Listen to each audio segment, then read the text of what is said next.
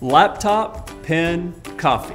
You may think you're ready to go to work, but there's more to office life than just these essentials. Here are 3 things to keep at your desk. Number 1, food supply. You know the saying, garbage in, garbage out? Well, you need healthy food to give you the energy to do good work.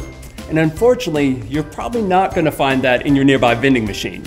So keep nuts, fruit, or oatmeal in a drawer, and skip the high sugar or junk foods. Otherwise, you'll just find yourself curling up and giving into that mid-afternoon energy crash.